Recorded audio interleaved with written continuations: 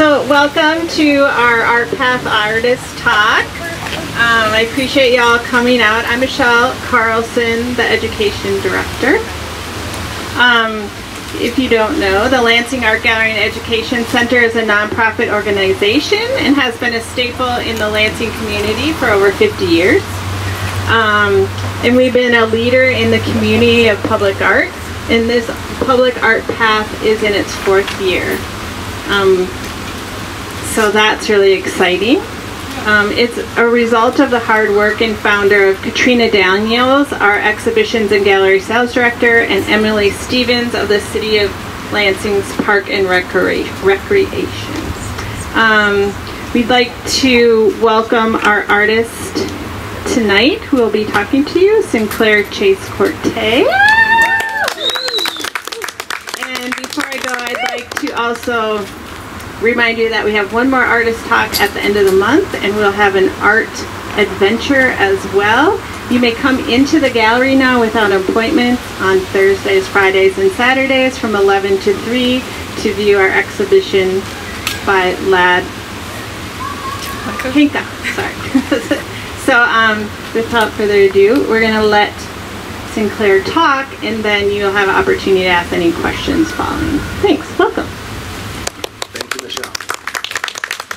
Hello everyone, and welcome to my artist talk. I'm Sinclair, and I actually painted these hands with my hands. I'm just gonna start it off. I started off really good. I'm kind of a nervous public speaker, but I want to thank you all seriously for coming. I really appreciate it. I see a lot of old friends and new people I haven't seen in a while. Like the dog back there. I've not seen it. So basically, I kind of want to start off with an introduction, even though you guys know me, but it's kind of my backstory with art. You may have known me as a certain way for a long time,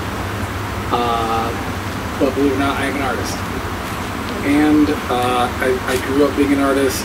We were in a family where we were given the opportunity to play 3 instruments, my siblings. We were always painting as children. There you go. Thank you. So sorry. Can you guys hear me now? Yes. Much better. So I grew up in a creative family. My siblings and I, we both grew up, playing 3 instruments. We always get an opportunity to paint and draw. Sometimes we would even do challenges. My brother right there, he'd win sometimes, not all the time.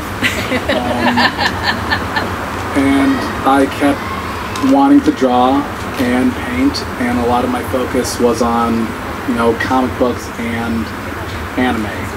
And that really got me started because I loved, the very dynamic, cool poses that these superheroes or cool characters would do. And I just thought it was cool if I could recreate it. So I grew up drawing, the figure pretty much, which would eventually turn into kind of what I'm doing now, which is a lot of portraiture, focused on the human figure, hands as well, is what I've been doing mostly for the last 3 years, mostly because they're hard. And I like to challenge myself and like to be stressed, and it sounds like a joke, but really I don't think my personal thing is I want to challenge myself every time, because I don't paint every day, and when I do paint and draw, I want to make sure it's a challenging endeavor. That being said, these hands were probably the most challenging thing that I've done up until this point, because they're acrylic and I am a watercolor artist. And I paint on 8x10 pieces, and these are 4x4 feet acrylic paintings that I had no idea how to paint with. You know what I'm saying? Since high school. Since high school. And there's rumor signs over there, who taught me acrylic. I forgot all of it. Over 12 years, I totally forgot acrylic. And going into these, I knew that I couldn't do a giant watercolor painting on time given, because it's so difficult to do watercolor within a month. I had a month to do it. So acrylic was the best chance.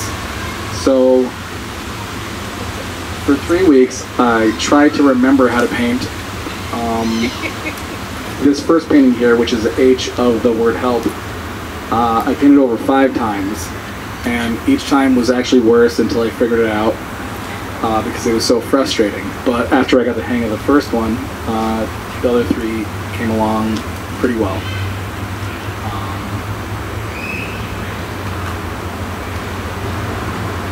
And I guess I can get into why I chose why to do this, and it was a challenge.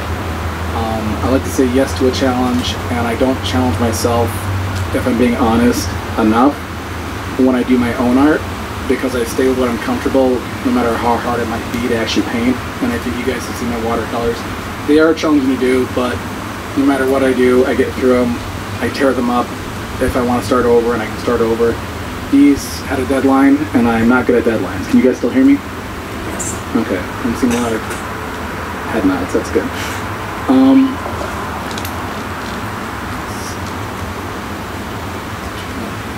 So getting back into it, I wanted to do these to challenge myself because I knew that it was going to be hard for me, and there was a chance that I might not be able to do it.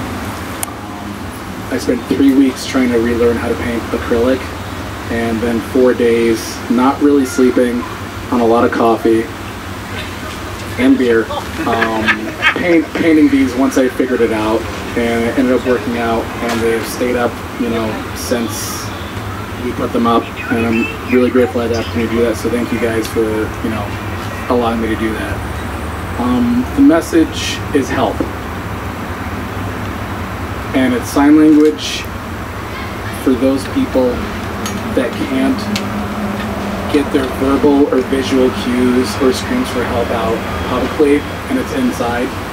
So their cries fall on deaf ears, so the next step is to silently say help in sign language. I've been doing a lot of hand paintings because I find hands beautiful. I think sign language is beautiful. You're literally talking with motion. And that is, as a person who isn't hearing impaired, insane to me. And we all understand. We all can say we understand if we can learn it. You know, if everyone can do the hand signs. H, E, yeah, you can look at them. L, D. It's help.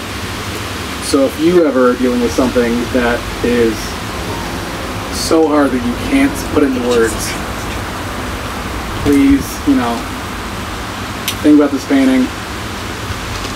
I mean, not a lot of people talk about sign language or understand it, but there are other ways to ask for help if you need it, and this is just one of those ways. So that's why I chose to present this message the way I did. It's very literal. I'm a literal kind of guy. I don't kind of beat around the bush with my messages and my paintings. I think it's easier for me and for everyone else. And so this is help.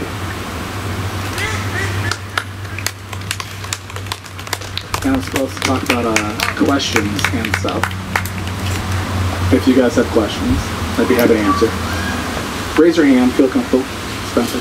Other than stress, what is something that augments your abilities to do your art? What do you mean by augments? What enhances it? Like what gets you going? What's your like muse or inspiration other than what stress?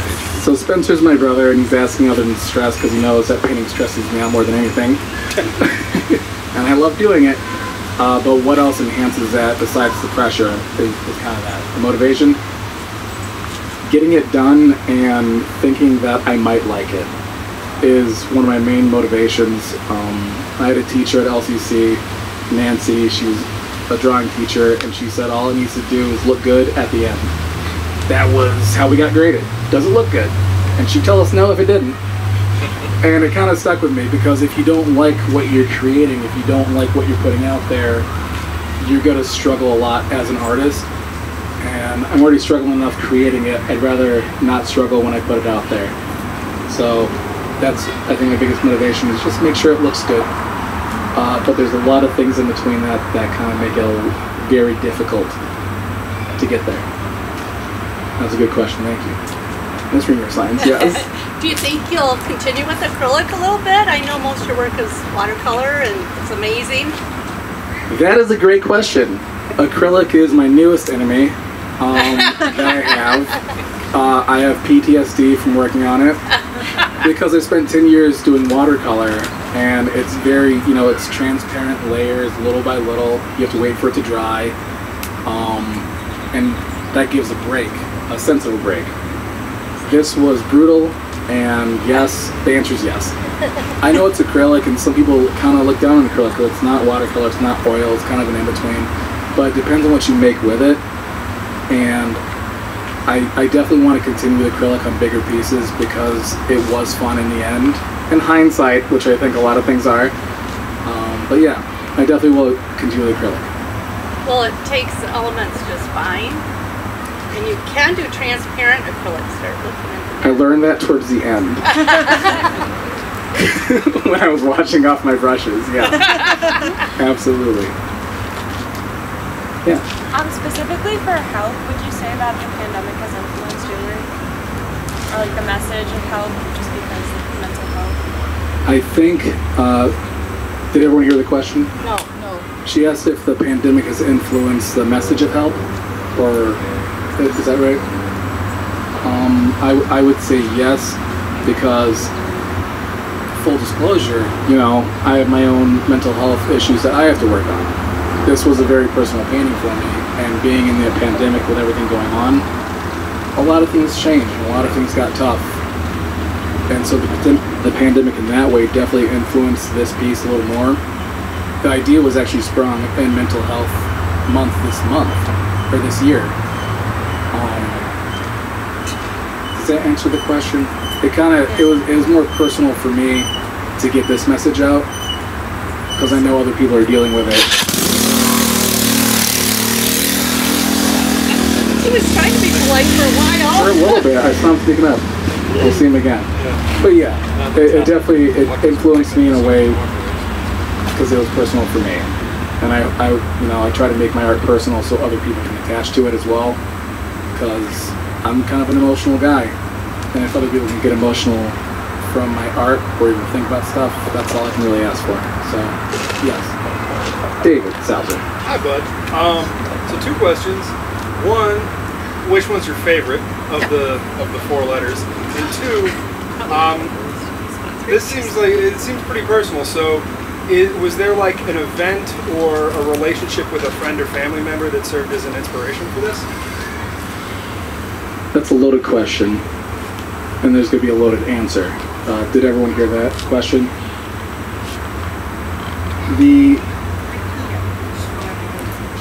Thank you, Aline. That's a good point. Which one is my favorite, first of all? I'll answer that right off the bat. It's going to be the L, because it has the coolest shapes in it, to me. That's about it. But I do want to touch on that, actually, with the shapes, is one of the ways that I figured out how to paint this picture, because I usually blend a lot in my watercolors, is I know color, and I know shape, and I know value, which are the basics. Ms. Reamer-Sides can tell you. And if you know those, you can kind of figure out what you want to do with what you want to create. So I could not blend with acrylic. So my next step was, and Danielle, my fiance, can attest to this, I bought a Andy Warhol wig to wear to this thing. I ended up not doing it because it's very pop artish, you know, the high contrast and everything in the shapes. I almost did though. You guys are lucky. So these are the colors and the shapes that I ended up going with as a result of me not knowing how to paint with acrylic. And as a result of that, the L is my favorite because it looks insane to me, and that might have been the one I looked at the longest when I was not sleeping. What was your other? The second one was, this seems pretty personal. So was there a certain event in your life or a relationship with a family member or friend that served as an inspiration for this? So, we can call it an inspiration. In the end, life has definitely granted me with events that have affected me to the point where I might even need to say help myself. And that being said, yes, absolutely. My dad died when I was 11. Our dad. And that kind of made me start thinking differently about life a lot. And it pushed me towards visual arts because that's how I could emote. That's how I could deal. That's how I could get rid of whatever I was thinking that I couldn't deal with at the time.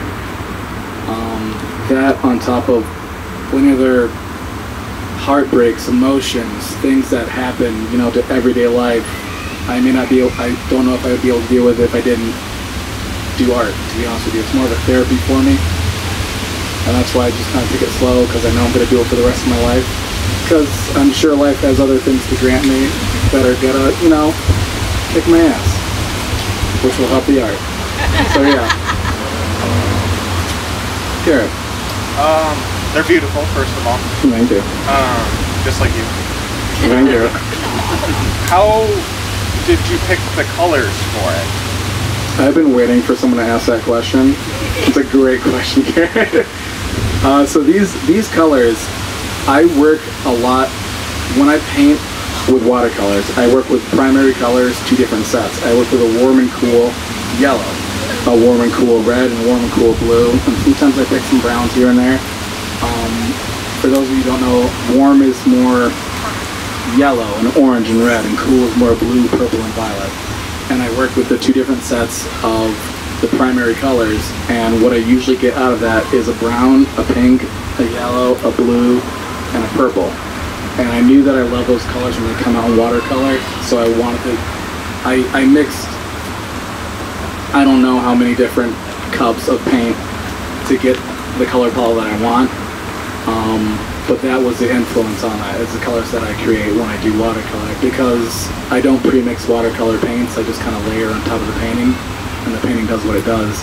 It's got to be more pre-planned, and that's where we get the yellows and the pinks and the purples. Very cool. Thanks for asking that. Super cool. Yeah. Have you ever done public artwork before? And if not, do you plan on doing it again? Deadlines. Deadlines, yeah. That's a good point. I have done a mural before, but it was on our own time, and it was my friend's design. It was never my own. I just helped paint it, which kind of introduced me to larger scale pieces. And it was a giant wall, probably the length of this board right here and that board. And it was intense, and it was kind of grueling. So I really give respect to the other muralists that have been out here, because it's insane. I don't understand it, and I don't like it. That being said, yeah, I would totally do it again, because it's a challenge, and I like to get better at it. Plus, you can always use the grid system to enlarge whatever you want. It just depends on if you have the time,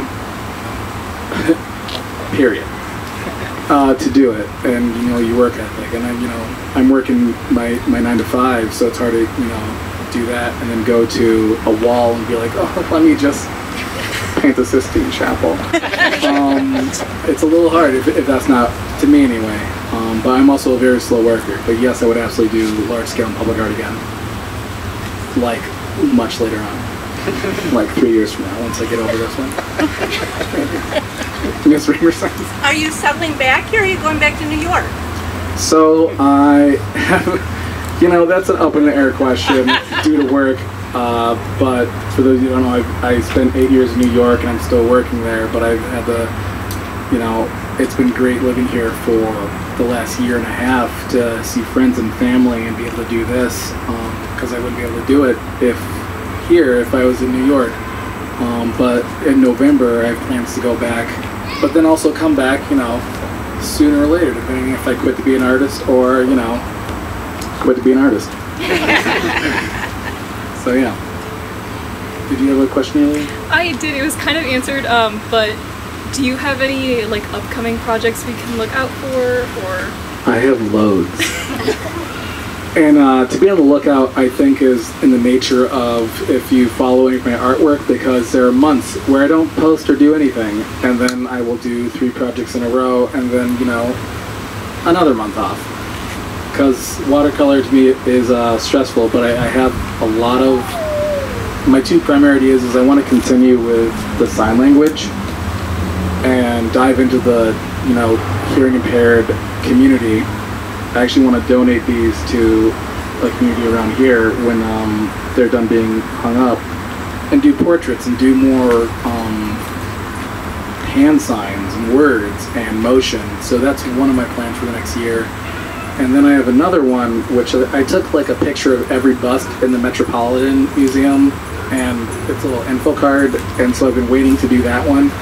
But those are my next big projects that I think I'm going to be working on. So I'm definitely going to continue this and go into some other stuff. Mostly watercolor, not necessarily acrylic, and not necessarily public art. Yes, Brad. Walter's definitely in that lineup, right? Walter can definitely be painted, even though he doesn't pay attention to it. Walter found his phone.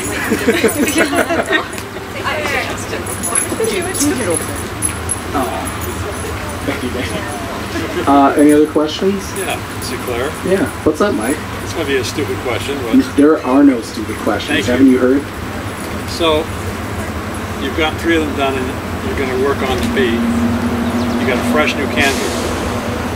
Did you start working on that, and if something doesn't go right when you put it on the canvas, the work you do you say to yourself, I'm going ahead anyway? Or do you scratch it and bring another brand new canvas out? Option B. I'm a proponent for destroying work that you don't like if you create it. And I've ripped up many pieces. Screwing up could be costly for you. Yeah, but, you know, in the end, you know, if it's the cost of materials versus the cost of experience, I'll definitely always float towards the cost of experience, because I don't see a point in finishing a piece that you know is going to fail because of mistakes that you know you've made. But if you rework what you've done or start from the beginning, that, you know, however much you spend on the materials to redo is worth every penny if you get a good painting out of it. Because in the end, it just has to be good. Yeah. And that's a good question. I like that. Because I destroy a lot of stuff. I think the baby had a question. Nope. You're just dancing. Yeah. Hit me on the head. Yeah. Sinclair, when you do it, do you do like one at a time, sequentially, or in your mind do you know, you have the idea, how do you approach it? So working on multiple pieces, this first one I had to kind of get, there are maybe 6 colors in this, and this orange right here is the base color. So on all of them, after I started finishing this one, I had to finish the base color. But I like to work where everything's kind of updated at the same point. So then I would do this dark red, the purple, the yellow, and ending with the white, depending on all pieces. Because they're 4 pieces together, you have to see how they're going to work together in the end. And it's hard to see that if you're not working on them at the same time. It's difficult and it gets messy. Yeah. But I think it turned out okay. It's beautiful. Yeah, thank you. I appreciate that. Turned out great. Thanks. I'll be here all week.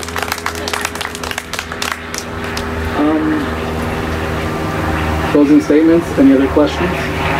Alex Nelson, you got a question? I know you do. I just have a comment. Just let me know whenever you need a nude model. I need one right now.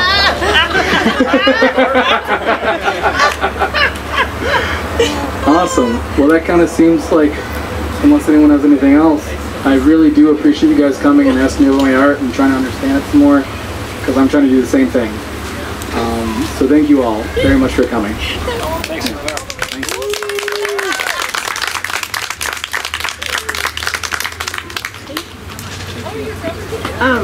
Thank you everyone for coming. Just one quick note. We have a survey that you can take, and we have paper copies, but you can always do it online too. We'd appreciate your feedback for these events. And I'd like to thank our sponsor for this installation, J-Pulk, as well. So thank you all for coming. We hope to see you at another artist talk at the end of the month. Check out our website and come and visit us at the gallery. Have a good night. Yeah.